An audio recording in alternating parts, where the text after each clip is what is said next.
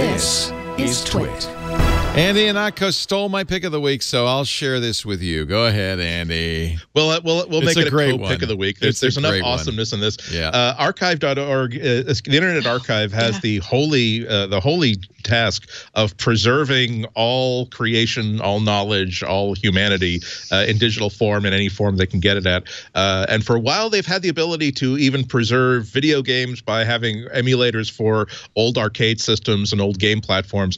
Recently, however, just this month, they introduced in web browser Macintosh emulation. So it's not just they have System 6, System 7, MacWrite, MacPaint, Dark Castle, all the old games that you know and love, a lot of the old productivity stuff, the legendary Microsoft Basic that was the first big turf fight between Apple and Microsoft over the future of reality.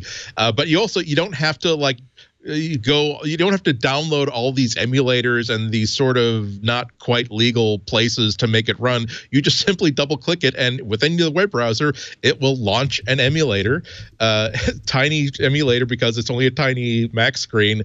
And I'll be darned, it is the exact experience of booting up a Mac, seeing the happy Mac, seeing it boot into the game. Your mouse is the virtual Mac's mouse. For gaming, it's a little bit hit or miss because some of the audio doesn't work quite right.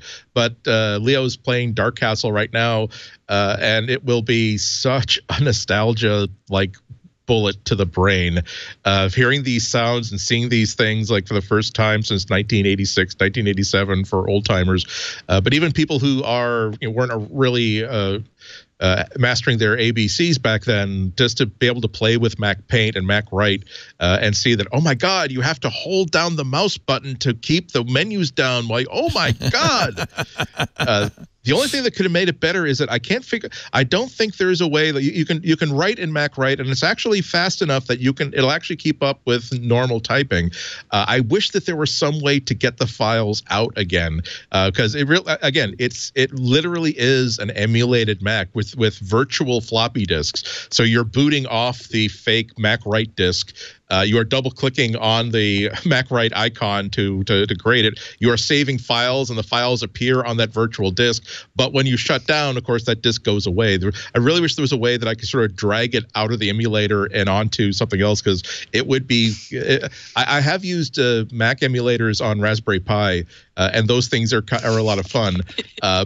It would be kind of fun to just, if I'm having the sort of day where I just need to distract myself and trick myself into working, to say, you know what, I will spend today in MacWrite in 1985, and that's going to be my work environment. Unfortunately, you can't Apple Talk there. If you go into the control panel, you can turn Apple Talk on and off, but there is no way that I can tell to get it to see the other computers on your network. Maybe that'll happen sometime in the future. I mean, how crazy do you want to get here? Apple Talk? You want Apple Talk to work? I want the whole thing. I don't want to be just 52% ridiculous. I want to be 100% impractical and insane. I want to have this. I want to have everything. Yeah. And I will also say that I just love the idea of just like a piece of music doesn't become trash just because it's 230 years old, and the culture that it was designed to entertain is long dead and buried. It's worthy of preservation so that people can still listen to it, because it isn't. Yeah. It is a piece of art. It's a piece of craftsmanship, and it's the expression of someone's worldview. And I think software is the exact same thing. So it really is wonderful that someone can again fire up MacPaint, and maybe they don't understand why this was revolutionary at the time, to be able to draw with a mouse and see black pixels on a white background.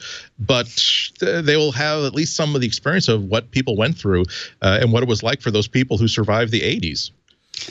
If I could just get these lemmings not to fall splat, I'd be much happier. Gosh darn it. Aw. Oh, well. What's next? Beer run? They also have Shuffle Puck, yeah, which was my favorite game of the entire 80s. Oh my God! Like the amount of exercise that Renee gets in Pokemon Go, that's how much exercise I got with Shuffle Puck, because it's air hockey and it uses like your mouse as your air hockey stick, and so you're actually sliding something on a flat surface just like you would. It responds to like putting English on the ball, and it was like, oh, I would play this game like in the student computer lounge, and just be like standing up at this desk cursing the thing because I'm in full John McEnroe mode, saying, "No, come on! I hit that in time." Yeah. Anyway, by the way, HyperCard there's also available if you boot up the 7.0.1 system compilation. It has HyperCard in it, which is as well as Shuffle Puck. In fact, we played Shuffle Puck on TWiT on Sunday, and it was so fun to see that again. Imagine how cool to be able to create your own disk files locally. Wouldn't that be nice? And then introduce them into their like for HyperCard to be able to like load up your old HyperCard stacks or save this. Anyway, I'm looking forward to the evolution of this. I think this is 100% a great thing to happen in April, and it leaves me like throwing my wallet at the screen because I just want you people to have money. You did wonderful things that made me happy.